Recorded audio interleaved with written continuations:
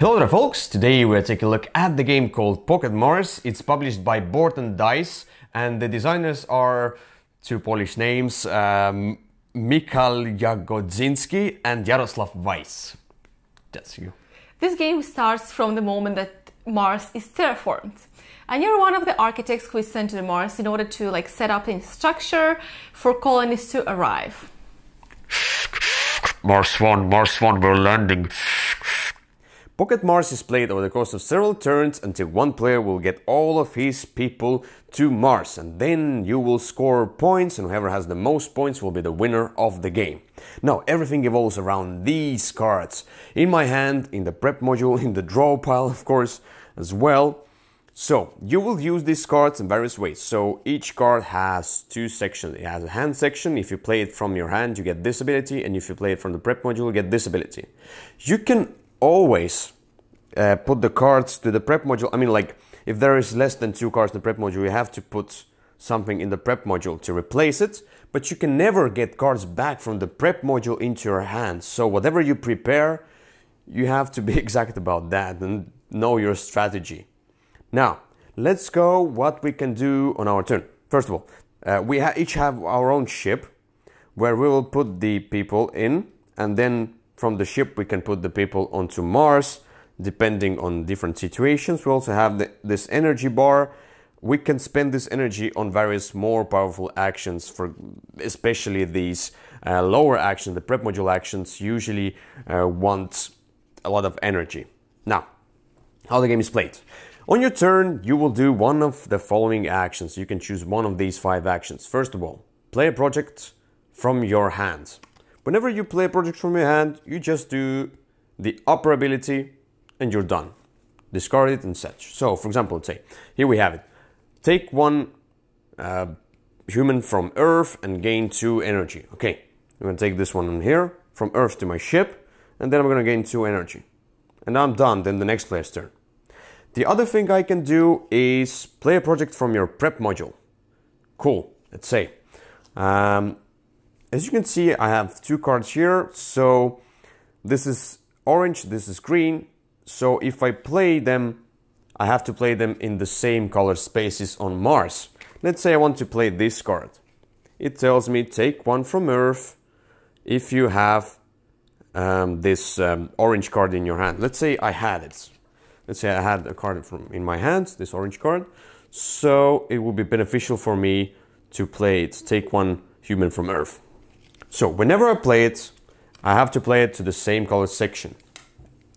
Like that. Now, the thing is, I will first look at the number on the top. So this is number 7. The number here right now is 3. So my number is bigger, which means I can also put one human from my ship onto Mars on the left section right there. So I already shipped one habitant right there. Then I will do the action on the bottom right here on the card, and then I can also do the action which is written on this Mars location itself. So for example, gain 1 energy, it says here. For example, here take one human from Earth. You can move 1 human from the left section to the right section, and the left and right section of these they are different because here you score 2 points for each habitant you have, and here you can score 4 points for each habitant you have. But there is a limit. If you play with 2 or 3 players, there is only a certain amount of people that can be in this section, and so on. For example, here, put 1 card from your hand or prep module onto the bottom of the deck. So basically, if you don't want one of the cards, then you can put it away and such. So this is how it's done. The other thing, now with the same, let's say the other player's turn is right here. He wants to play from the prep module as well. So it's the only way to play cards here is to play them from the prep module. He has a 3. If he puts it right here, so the last number was 7, he puts 3, so he cannot put his habitant onto this Mars location, but he still gets to take the prep module's action and the location's action. But not just a human on that card right there. Now, the other thing you can do, the third thing, Bigger thing. Play a project from any other player's prep module.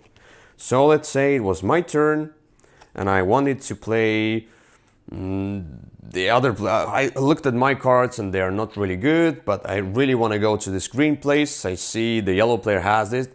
Okay, I'm gonna play it. I don't know what it is. So each back of the card has a 0 here, so I don't know what it is. So I'm just gonna grab it and play it. So I will never get any benefits regarding the number, but I will just activate the special ability on the Mars location. And the owner of the cards will trigger the bottom action of that card. So the only benefit I want to get from there is that I will get to use the special ability of location by placing the other player's cards right there. Also, I can mess up with him. Maybe he could have put there, like, let's say it would be a higher number. He wanted to do it on his turn, so I'm gonna put it right here. And I'm gonna mess up with his strategy, because only thing the owner can do with this card if I play it is that he can activate the prep module's ability. So, and he will not get anyone to the Mars location. So the fourth is just to take one habitant from Earth to the ship.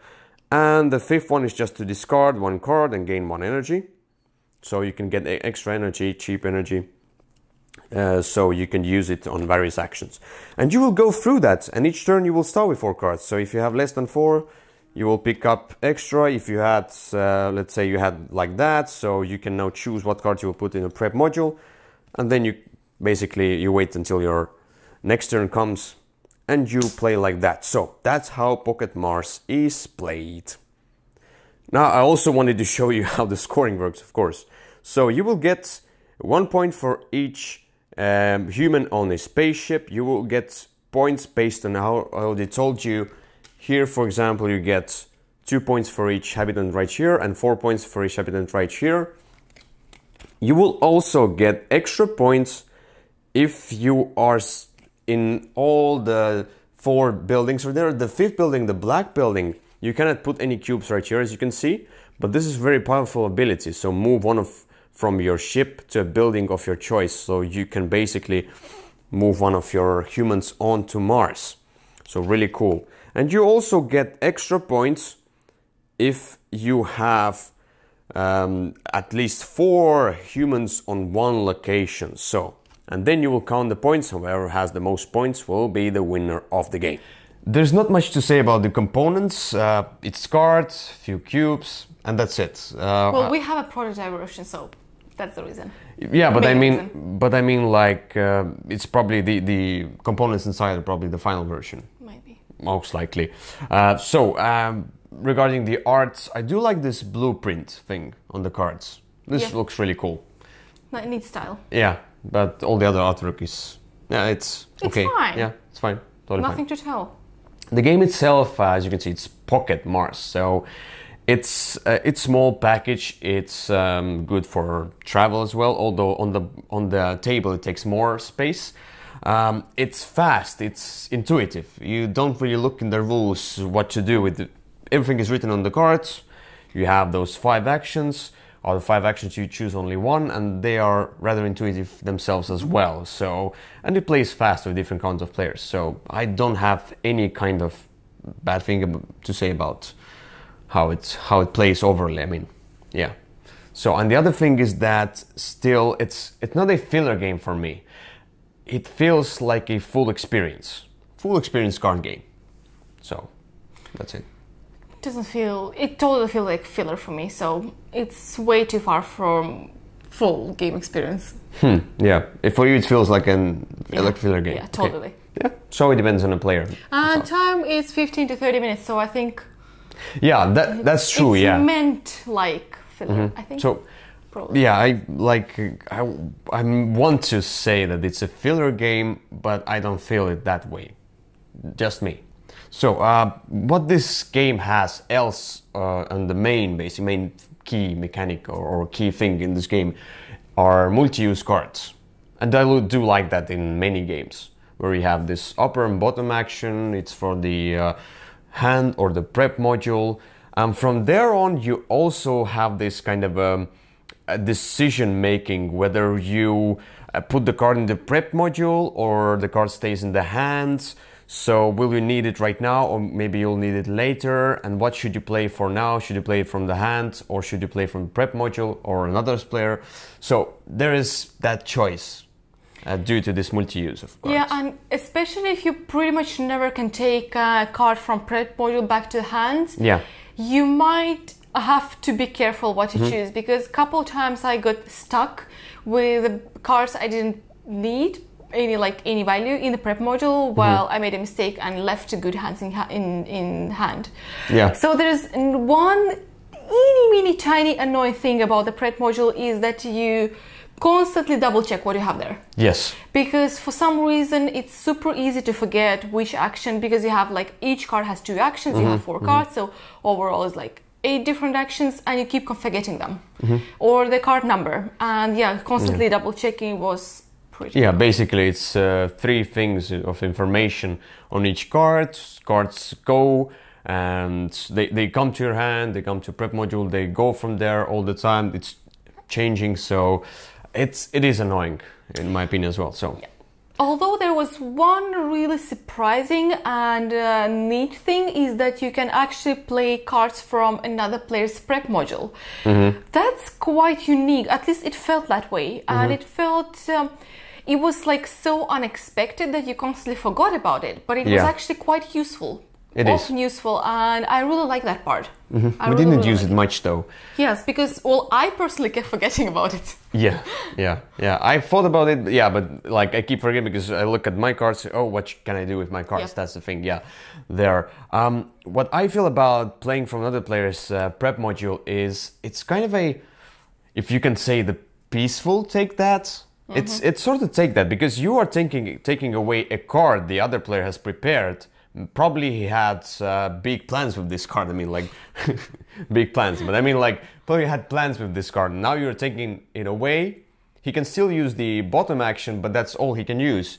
The main thing is for you is to get your inhabitants, your humans, to Mars, and you're taking away that opportunity from another player by taking the hand from him. I'd say in few cases it felt like take that, but I don't understand what you mean. But either way, it was peaceful neat. Take that. It's really neat. Yeah. So peaceful conflict? No, it was not conflict. Peaceful conflict. Sounds cool. Anyway, this game plays really well with 2 players, 4 players, basically all the player counts. Yep. So you can play it with any player count. Maybe more players will be more of that cards on the board and more of that competition on Mars with the tokens, whether you can go to the right side to get more points. So that can be the one thing that's better with more players, but the feel is almost the same. Overall it scales well. All player counts, not a big difference. Yeah, so it scales well. Now, what's your overall opinion on this game? I don't really have any emotions, unfortunately. So it's definitely not a bad game. It's a neat filler, but it just did not create any emotions, like any at all. So I nearly didn't care what I was doing in the game.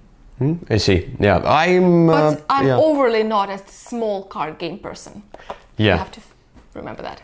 Yeah, I am a card game person. Not usually not only small cards, card games, but I mean like overall, I'm a card game person. I do like all sorts of card games, especially where you have this multi-use, you have some collection, you have decisions, like you get these cards into your hand. What can you do with them? That's your situation. Create a good opportunity for yourself. So it's right here in this box. I do like that card game right here. I do like Pocket Mars. It's not one of the best games of all time, but it's a solid one for a fast and intuitive card game with multi-use. For a filler, yes. Okay, yeah. It's quite a good filler. Yeah, so filler which gives me the full experience, that's a good sign. Yeah. So I do like multi-use cards, as I told you already. So I give it a thumbs up myself. All right. Okay, thanks for watching. We'll see you another time. Bye-bye.